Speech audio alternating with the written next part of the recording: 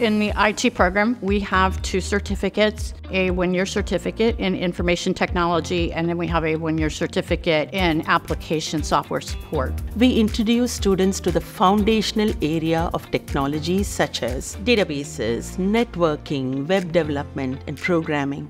Once they complete that certificate, some students choose to go on. And in that case, all their credits will transfer over to the associate program.